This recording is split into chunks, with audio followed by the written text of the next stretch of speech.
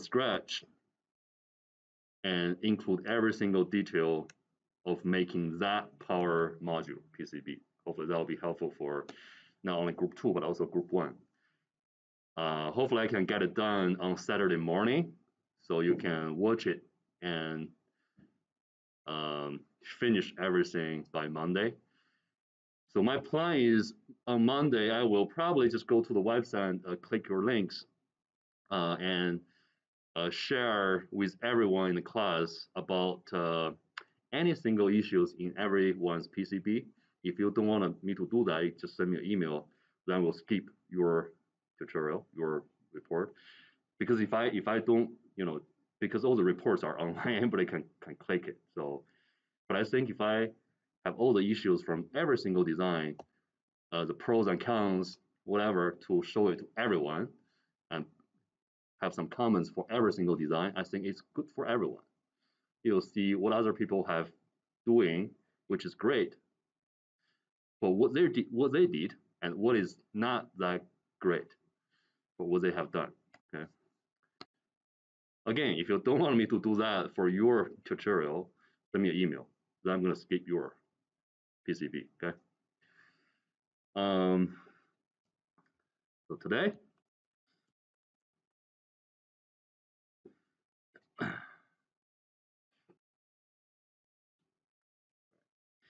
I used to, for example, in my 315 junior design class, I will provide pretty much 80% of the sketch and block 20% of the sketch and let the students to fill in the code, right, and complete the project. But I have changed my strategy for this class, especially for group 2, based on your experiences. That since you are in group 2, so I assume you already have some kind of Arduino programming experience. So I won't cover whatever has been covered in group 1's tutorial. So I will directly get into the topic. And I will let you know the purpose of this project. Okay, first, be clear. It's 80% educational and 20% commercial. I do need your help. If you do not finish the final project, the final step, it's fine. I think you are receiving, see, the final step is 20 points. You are receiving 80 points for this single project. I think if you do a little bit here, probably I will give you partial credit, like 10 points out of it if you didn't finish everything. But if you follow everything, since I already provided the code, if you know how to wire everything up, if you know how to upload the code to the Arduino, you can get 80 points. Is that easy credit? The purpose of that is not to give you easy credits, is to get you guys ready for these 20 points. That's what I care about. I have a similar system that I sold to these guys know, I sold to a Pagosa Spring resort, and I don't think that's perfect because I'm not allowing the user to change the Wi-Fi credentials. So I think it's better to add that function to the module. The reason I didn't add that function to that module is because they didn't pay me too much money so I don't want to do that. It takes time. So as long as it works, I will just send the box to them. So it's being done. So the project is pretty much done. But I think if my students can get this thing polished or completed, I'm not going to get money from this, but I will probably let them know, hey, this is what our students have done. You can use this design to do an upgrade to your system if you like. If you don't like, whatever I have gave to you is going to work, which is fine. So I'm not getting money from this, okay? So keep in mind, you are paying credits, you are paying tuition, and I let you to do something, I'm getting money from that. That's crazy. That's evil. I don't know. I'm not doing that. Right? So this is just a project for you to learn. The code, like I said, has been provided. So let me start from the very beginning and take a look what's going to happen here.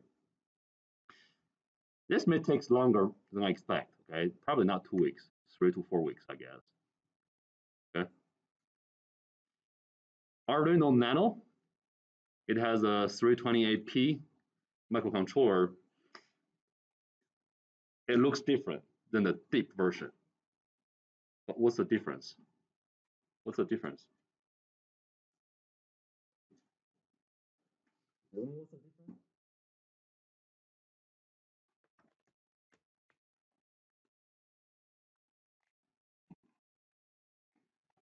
It's the same die. If you were in Engineering 337, you know what's a die. It's a silicon die. Let me show you. Probably have a picture on my website in the past, a couple years ago. Yeah, like this. So that's an integrated circuit chip we fabricated a couple years ago. And you can see that here's a package. That's a package of the chip. The package looks huge because it's not it's not for money. It's for educational purpose. We fabricated from Moses, which is a third-party company collecting all these IC designs and send it to the manufacturer for making all these chips together. We received a grant to support this kind of fabrication for our students a couple years ago for free. So the students in my analog class, they were able to send a design, IC design to the company and receive this little die for their design. It's just 1.5 by 1.5 millimeter of the design, and it's being put in the middle of the package. And all these bonding wires you couldn't see since they are super thin. So the bonding wires are being soldered to these pads and then being connected to the pins. So it looks like the chip is large, but actually the integrated circuit is tiny. It's just on this 1.5 by 1.5 millimeter silicon die. So if you look at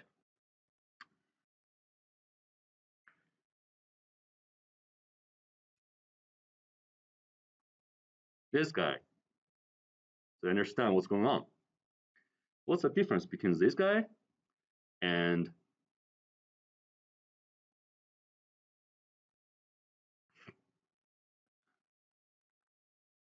this one?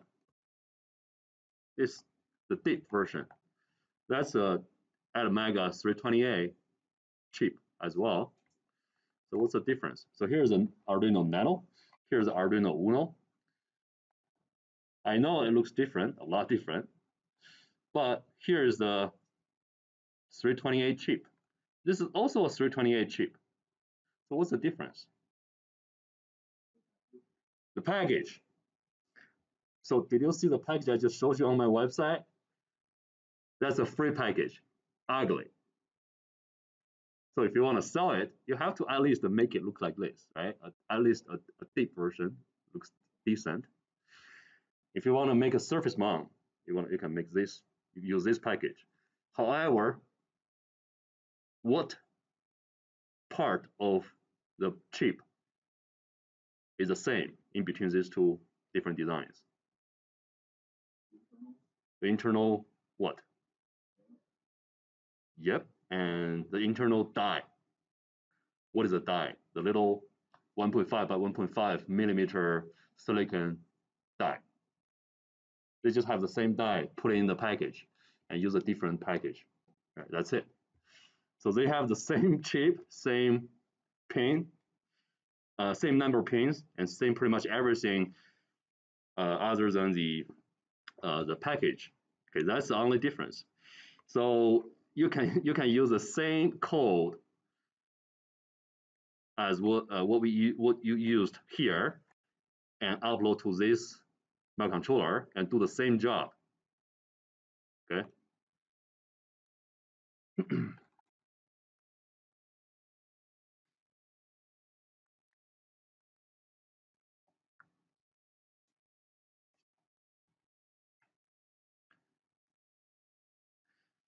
here, that's a crystal oscillator. So it's going to provide the clock to the chip. In the Arduino Uno, what we have been using, if you look at here, so where's the crystal? Let me know. Where's the oscillator?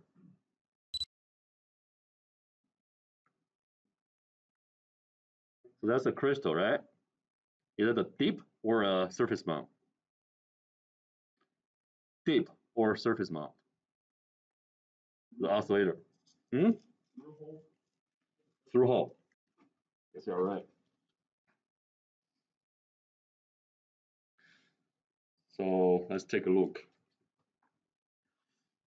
See? Is that clear? Do you know what I'm saying? It's a through hole. It's a deep version. So I insert it to the holes and solder on the back and cut the wire. Okay, that's what I did. No, I didn't do that, but that's what they did. Sorry. So that's the oscillator, and it doesn't have a 20 picofarad capacitor with it. So whenever you are using an oscillator, you have to use two 20 picofarad capacitor with it. So they are here, I guess, surface mount capacitors. So that's how you can provide the oscillation or clock for the microcontroller. If you are in my logic, you know what is clock. Do you remember the sequential logic, the flip-flops, JK, right? Clock. So it provides all these digital oscillations for the microcontroller. So that's how you connect the clock to this microcontroller. What about here?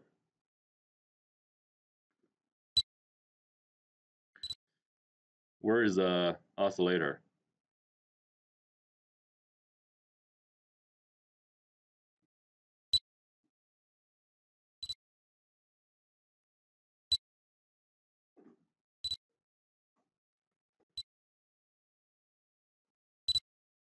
Where is the oscillator? This one? Nearby? Yep. So what is this? What is this? Yeah, that's a reset button. That's a push button. So that guy, this little thing here, is the oscillator. And where's the capacitor? Where's the capacitor? Whoop. Nope. Here? What is this? What is this guy? Come on. You hate it, right? What is this one?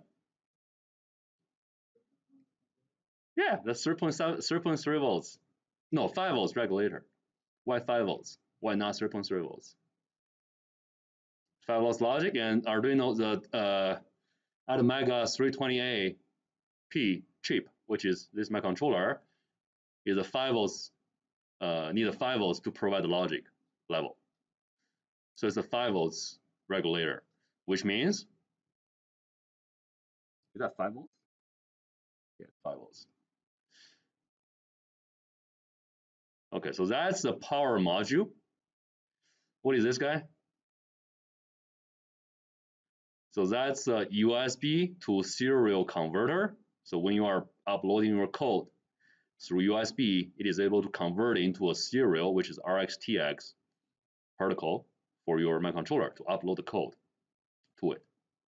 So the rest of them are either capacitors, resistors, or diodes, things like that. So this serial USB to serial converter has the oscillator with it. It needs a specific oscillator to run. So here, this guy is the oscillator for the microcontroller, and the capacitors are built in the oscillator. Is that amazing? See, this surface mount oscillator compared to this huge one, they can do the same job. And also this one doesn't have so the huge one doesn't have the two 20 picofarad capacitors with it, but this guy already has the two capacitors built inside. So you just need one single chip to do the crystal to include the crystal oscillator and the two capacitors inside to save space on the board. Is that clear? So if you are doing a bare-bone microcontroller on your customized PCB, you just need to get one of these surface mount 328P microcontroller and a little thing like this, and power it up, start running. That's crazy. So you can save a lot of space. If you do not use this one, but use this guy, you have to put this on the board and include this one and then two capacitors. Okay, so this is for high school level. This is for kind of professional level, I think. Not super professional, but I think it's way better than this. So that's why for the second design for the resort, I'm trying to use this one, surface mount. Okay, get a surface mount controller. I have bought a lot in the summer, probably 100 or something in my drawer. And I'm going to order more of these oscillators for you. If you can get it done, I will fabricate a PCB for you and let you solder all these surface mount to the PCB and demonstrate the functionality of your system. Okay, so this may take more than 2 weeks, like I said, right? So including the testing, PCB drawing, and fabrication and soldering and testing. Maybe I'm thinking about probably 4 weeks. Okay, is that a decent project?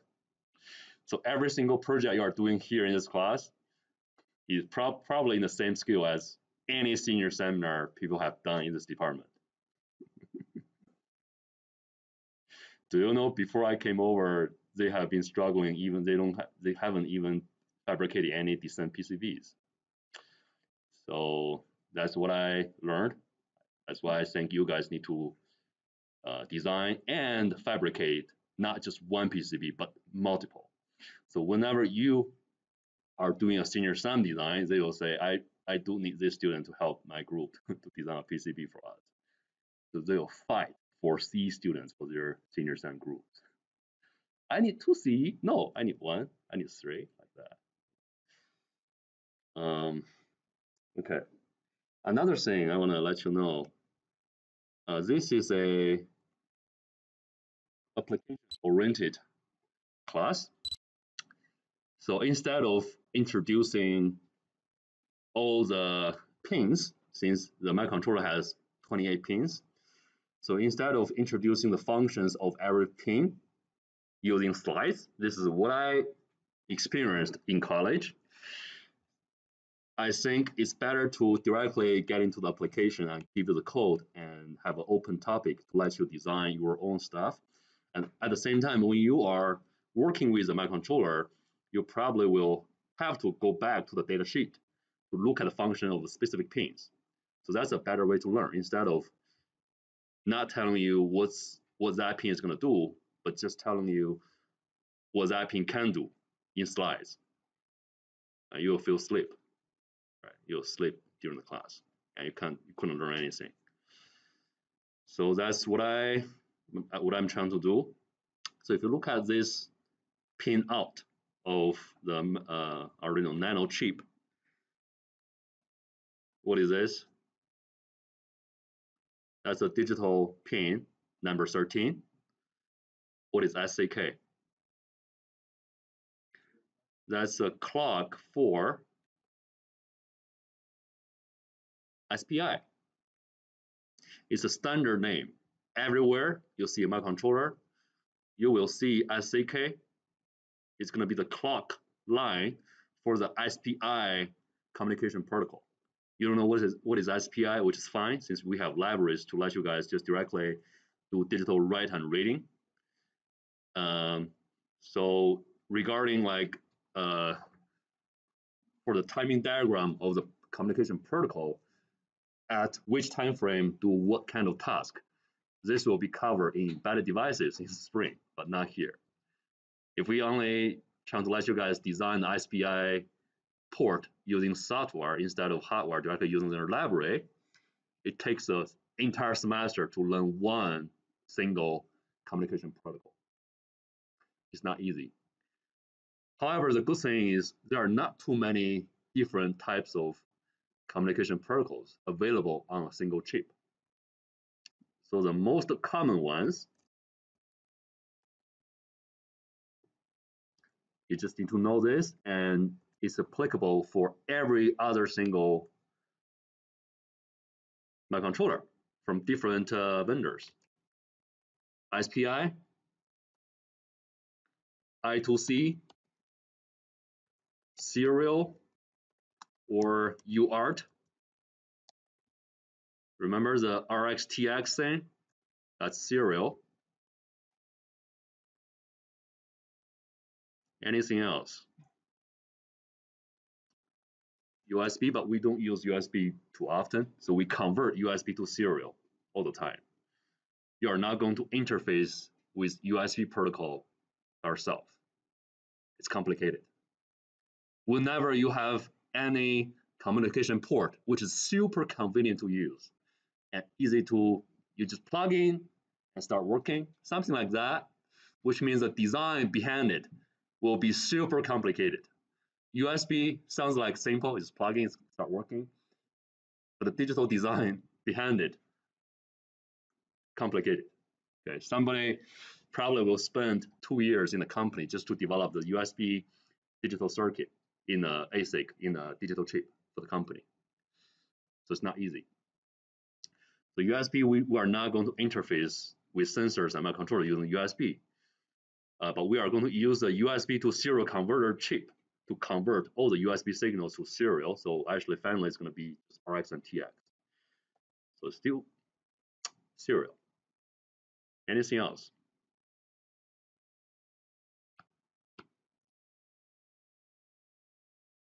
There might be some specific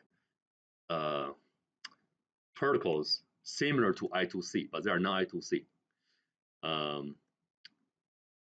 from different types of sensors, which is fine. You do not need to use the hardware I2C on the board to make that communication. You can directly use the libraries available online. Somebody already developed all these libraries and make it work pretty easily. So here are these. Let's take a look. So SCK is the SPI communications clock. IMISO is master in, slave out. MOSI is master out, slave in. SS, I forgot what that's about. It's an enable line. So if you put up to VCC, it enables the SPI communication start. So the clock start comes into the sensor or the chip to activate all these events.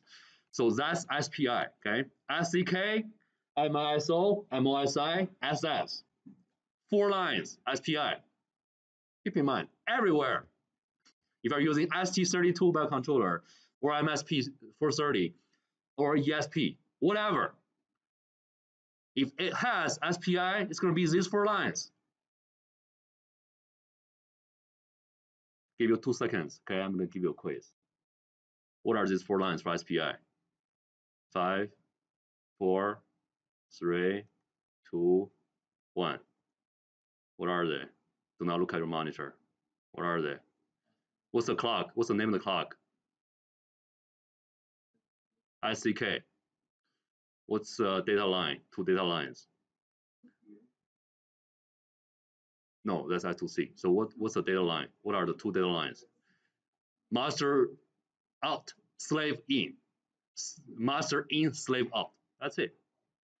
So master is the microcontroller is going to send commands to the sensor if the sensor is a slave. We just name it as a master and slave. So the slave will passively receive the commands from the microcontroller and send back the data collected by the sensor to the microcontroller. Okay? So again, do not look at monitor. What are the 4 lines for SPI? What's the name of the clock? SCK. CK means clock. S, probably SPI. the first letter. So ISPI, the clock, is SCK. And data lines, MOSI, MISO. Chip selection, what's chip selection? SS. So 4 lines for SPI. Okay, is that clear? 3.3 volts. Do we have a 3.3 volts regulator on the board? Do we have a 3.3 volts regulator on this board? Where? Is that 5 volts or 3.3 volts? That's a 5 volts regulator. So do we have a 3.3 volts regulator? No. So where that comes from? Where that comes from? So I'm repeating. I mentioned this in the first class, and of course I'm not expecting to remember that. I just mentioned that once. So I'm a king of repeating myself, right? As you know, I'm going to repeat for many times until you can remember every important things for all these projects. So the 3.3 volts comes from the microcontroller internally. So there is a little voltage regulator inside, can stabilize the 5 volts into 3.3 volts. However, it is not able to handle high current. I think the limit is somewhere around 40 milliamps, 40 milliamps. So which means if you want to power up your wireless module, which normally consume a lot of current, using this 3.3 volts power supply, it's going to burn your microcontroller because it is not able to handle that current. It's going to make it super hot and reduce the lifespan of your 328 chip. So the 3.3 volts is just used for some really fundamental sensors which need a 3.3 volts, but it's not for any wireless modules. Do not use it for wireless modules. Like the one we are going to use in this tutorial, it consumes like up to 300 milliamps. It will make your 328 chip super hot if you use this 3.3 volts. So you do have a 3.3 volts regulator inside the chip, but however, do not use it for high current applications. A0 to A7, what are they? Analog pins. Can do analog input, analog output, either way. So analog input, so you can, it has an ADC inside, being connected to the pins inside the chip. They are analog to digital converters and convert, up to 8 channels of analog inputs. And they do have multiple functions. So this column is one of the functions. And if you enable the other function, you can use it for other purpose. So what is this? So that's I2C. So I2C only needs 2 lines.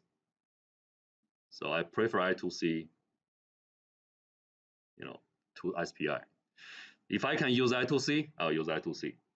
If I have to use SPI, I'm going to use SPI. But definitely I2C is better because only 2 lines. It saves space on the PCB, and you don't need that many wires to connect to the sensors and everything. Make your board looks nicer. So SDA, DA means data, CL means clock. 5, 4, 3, 2, 1. So what are the 2 lines of I2C? SDA and what? I'll pick up someone to answer this question, right? Do not look at the monitors. Then, what are the 2 lines for I2C?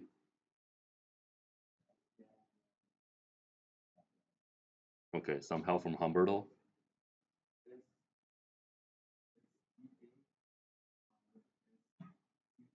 What is SDA? What's SCL? Okay. Jesse? Okay. One more question. What about SPI? What's the name of the pin for SPI's clock? Okay, great. Yes, do not get confused. If you see SDK, it's a clock. It's for SPI. ICL is also clock, but for I2C. Okay? How many lines for SPI communication? Pardon? How many wires for SPI communication? How many lines in order to have SPI communication? How many lines? Is that 4 or 2? SPI. 4, right? What's the name of the clock? What's the name of yeah, SDK. What's the name of the 2 data lines?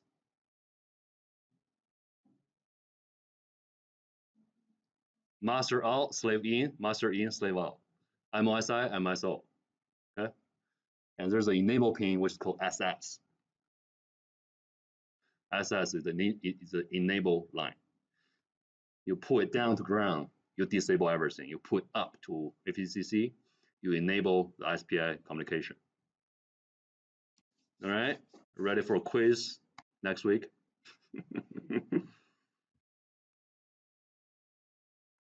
These can be really good interview questions. If you put something like microcontrollers, embedded devices, sensors on your resume, and they ask you SPI, I2C, these kind of questions, and you know nothing about it, that's not good. Okay, very basic stuff you need to know. Keep moving forward. 5 volts comes from where? The regulator. Reset, ground, VIN. Okay. The digital pins, they can be used as normal digital GPIOs. Okay. But at the same time, they can be used as the SPI communication as well, and also PWM. So it's really a multifunction pin. All these digital pins you can use just normal GPIOs. So that's the external interrupt. I normally do not use it, but however, you can set up a timer internally to get an interrupt routine to trigger some functions. And if you are not familiar with interrupt, I can cover that a little bit for you. But however, I think the other ones were in my CE351.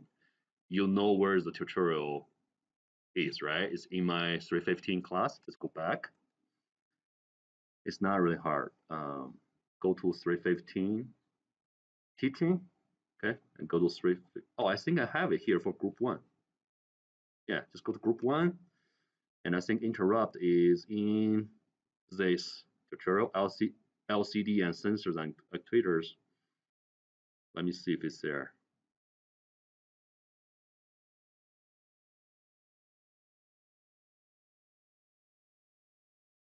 Scroll down to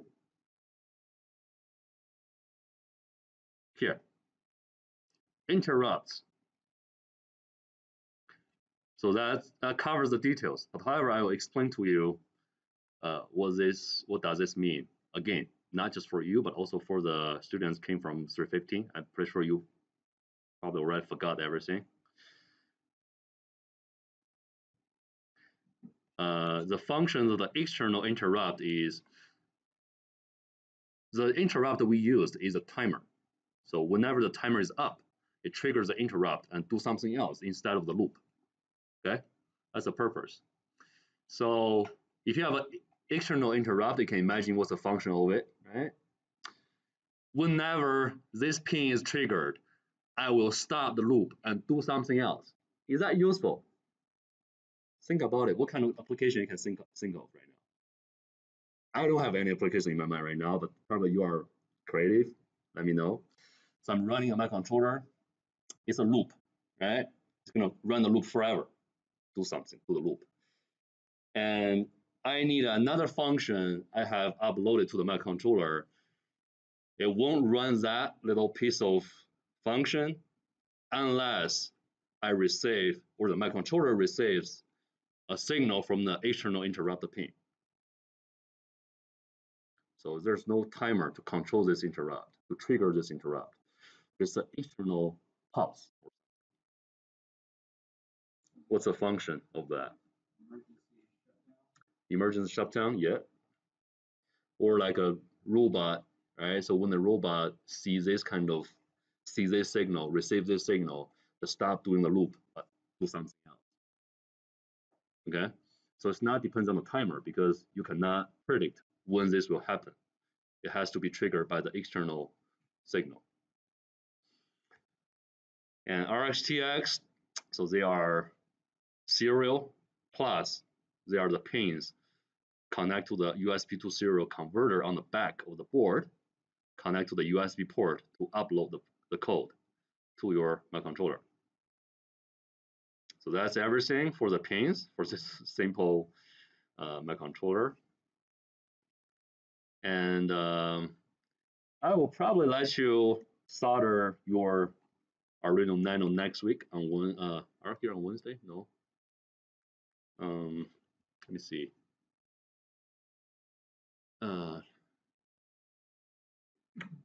Yeah. So probably let's do it individually because I didn't solder this one to the pins.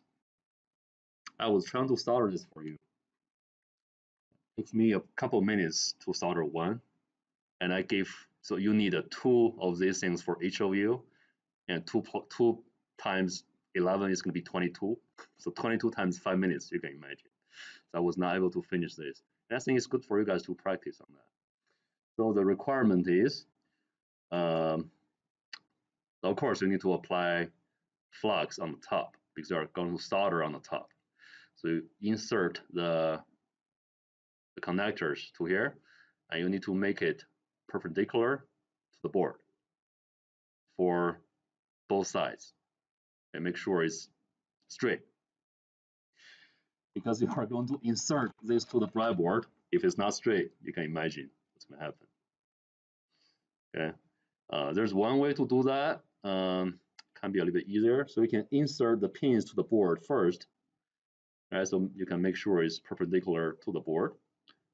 Have the other one here as well, and then place this microcontroller to the pins here, and double check if it's straight, vertical, like that, and then start solder directly on the breadboard.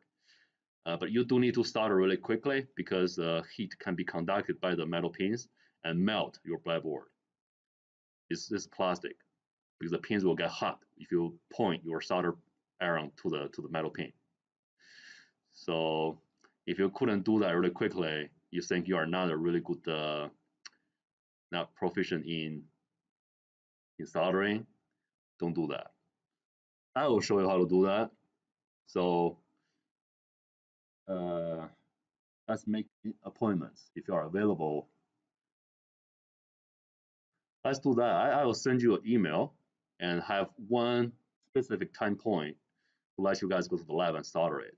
Okay. If you couldn't make it, which is fine, so you can make some individual appointments with me. I'll help you with this kind of soldering. Let's do it next week. Okay. Probably I will do it on Monday with you.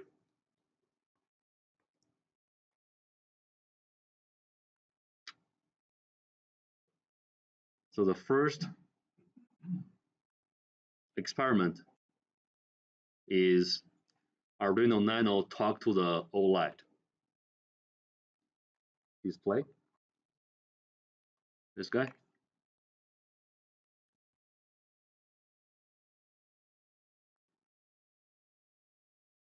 This thing.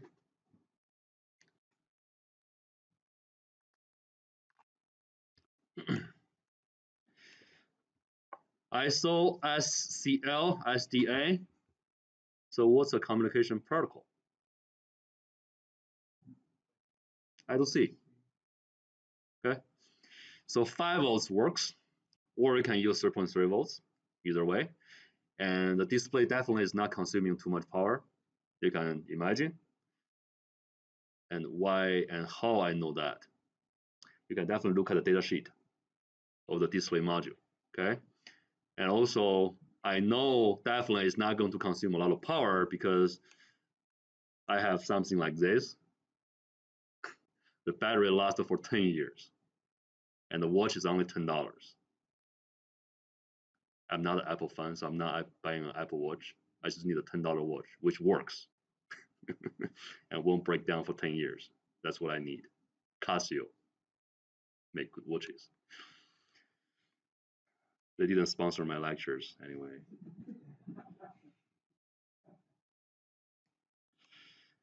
So practice this first because they are going to finally use this module for your temperature display. So make it work first, and the code has been provided. Okay, just make it work. You need some special setup for your Arduino IDE. So make sure you have that set up, and so you can download the code to the Nano. If you do not change it, you won't be able to upload the code. It's gonna stay stuck there forever, like uploading forever. Make sure you follow this tutorial to make that changes like this, right? So Arduino Nano and also processor need to be the old bootloader and change the port. Okay, make sure you'll do that. Otherwise, it's gonna stuck at uploading forever. And if you send an email, say, Dr. Lee, I stuck here forever, what's gonna happen? I won't reply the email. Watch the video. Okay, you know how to make it work. And here's one thing. You probably will see some of the online examples. They use 0x3D, which is a hex address for this module, but actually it's not 3D, which is interesting. Maybe they have a newer version of the display module, so you need to use 3C. So what is 3 in hex? 0011. What is C in hex? C is 12, right? 1100. Okay, so it's actually an 8-bit binary number. 0x 3C. It's not 0 times 3C, right? It's an address. Okay, and you can show if you use the Adafruit library, you can show all this animation on the LED. Pretty fun. But we are not going to use all this animation. So here's the code. Directly use it. It's going to work.